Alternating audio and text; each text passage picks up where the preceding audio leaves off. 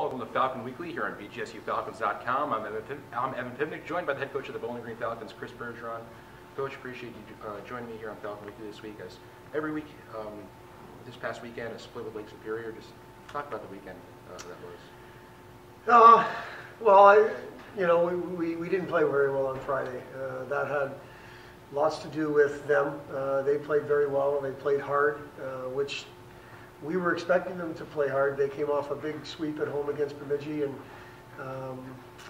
the first 10 minutes of Friday night were just not very good, and they set the tone for the game. It was 2-0 at the end of that, at that time point. And, we found ourselves in a situation Saturday morning again trying to regroup and make amends for not a very good performance on Friday. We were able to do that, but the concerning part is what's going on that Friday night. And we had not a very good Friday night effort at Michigan Tech. Then we come home in a series that we wanted to start the game a certain way on Friday, and we weren't able to start on time. And it's something we're going to continue to work on. It's something that I think the last 8 games you look at from the outdoor game till the end of Saturday, 4-2-2. It was our worst 8-game segment to this point. And believe me, 4-2-2 a couple of years ago we're doing backflips, but things have changed, and the process over those 8 games for the most part wasn't good enough. I think 3 of the 8 we had a good process, and 5 of the 8 it wasn't good at all. And when it's not good at all, you don't give yourself much of an opportunity in this league where it's proven time and time again that top to bottom anybody can beat anybody on a given night.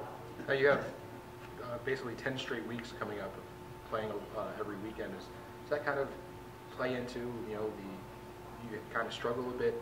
Not really struggle, but you go to that 4-2-2 stretch and then come out and then make sure you have to go into Bemidji. And what's the mindset going into that? Well, hopefully the mindset is to pick up where we left off on Saturday night. But that's where it becomes difficult because they're young guys, and as you say, it's going to be we're in the middle of a long stretch of games. There's the second half, and we've got 6 weeks left. We've got 12 games to go guaranteed, and we're fighting for a playoff spot like everybody else, and that would give us 2 more if we were able to make the playoffs, or 2 out of 3 series if we were able to make the playoffs. So it's our job as coaches to make sure the schedule is one that gives the guys ample amount of rest. I mean, I've said this before. I think part of our preparation week in and week out is going to be rest.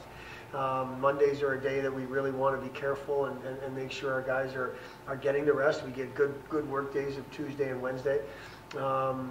But it becomes mental. There's no doubt about it. Physically, we'll make sure they're not tired. The mental grind in the kind of the middle stretch of the season, if you will. I mean, this next 8-game segment, we have to find a way. That'll leave us with 4 games to go in the regular season, and this next 8-game segment is against difficult teams.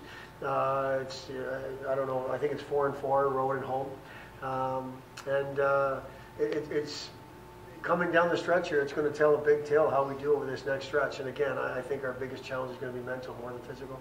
Now this weekend we traveled to Bemidji to take on the Beavers. They were coming off of a very good weekend. They played in that non-conference tournament, and they took out Minnesota Duluth and Minnesota State.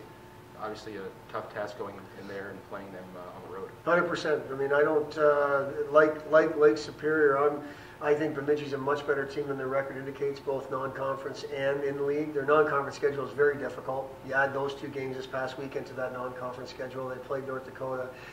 They played some really good teams. The series we played Bemidji here, those games could have went either way. I mean, we found a way to win both those games, and that's great for us. But the reality was they were very, very, very tight games, both of them were. So it's going to be a difficult series. I'm sure they're hungry to play us at home, get back to league play, as you say, coming off a great weekend. Because the weekend before on the road at Lake Superior, they didn't do well. They obviously responded very well. So once again, another difficult series in league, and we're going to have to be ready. Friday, Chris Nell got the start. Saturday, Tommy Burke got the start. Is that the same way going into this weekend? We haven't made that decision yet. Right now, Nell seems to be struggling with his game a little bit, and Tommy Burke seems to be on top of it. But that's not something that's just more in games over the last 2 weekends. We'll continue to evaluate and make the decisions, in time for Friday's game, like we always do. Well, Coach, I appreciate you joining me here on Falcon Weekly. Best luck this weekend. Thank you for having me. Appreciate it.